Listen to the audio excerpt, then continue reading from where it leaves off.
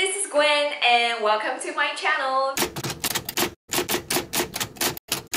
Today I'll be showing everyone a super quick and easy tutorial on how to upcycle your old clothes and transform them into reusable facial cotton rounds. I've been wanting to upcycle this pajamas set that I made way back in 2017 for a while. The fabric has turned really worn and faded after 3 years of constant wearing and washing.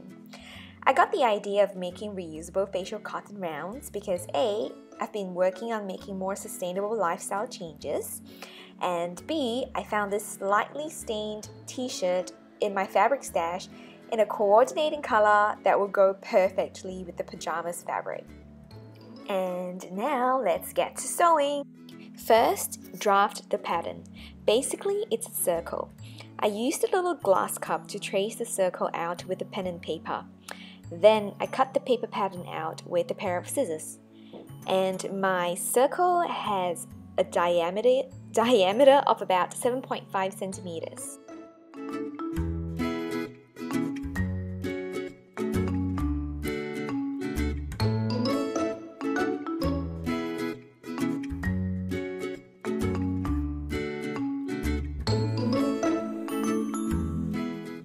To cut the fabric pieces out, pin the pattern to the fabric, then cut around it using a pair of sharp fabric scissors. If you want to try to be a little bit more efficient in your cutting, you can actually start by cutting little squares or rectangles that are just slightly bigger than the circle, layer a few of the pieces together, and then cut all of the circles out.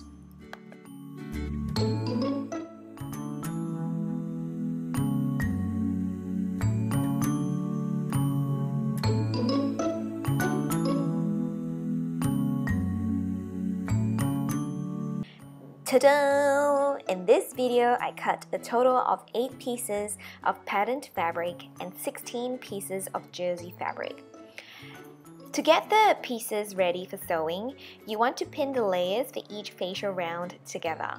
I'm using 2 layers of the pink t-shirt jersey and 1 layer of the floral fabric to make 1 facial round. Don't forget to pick a thread color to go with your patterned fabric. I decided to use pink for this project, and I think it's a pretty obvious choice. And now we're gonna start sewing the facial rounds together. Sew zigzag stitches all around the edge of each facial round.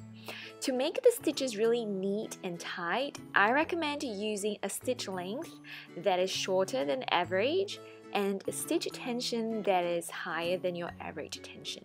Make sure the stitches from the start and end of each round overlap so the stitches won't unravel too easily.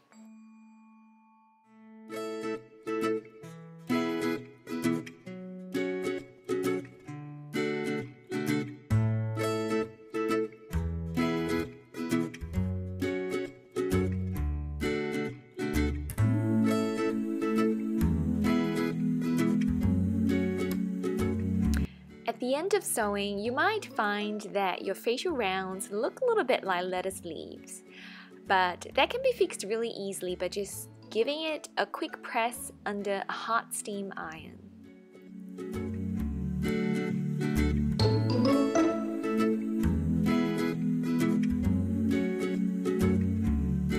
And voila, they're done!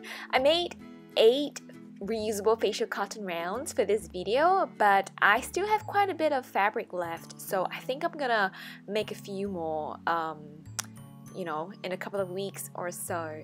I'm so excited to finally have my own reusable facial cotton rounds because I've been wanting some for a long time, and I'm so glad that I was able to use like something that I already have instead of buying new materials to make this project.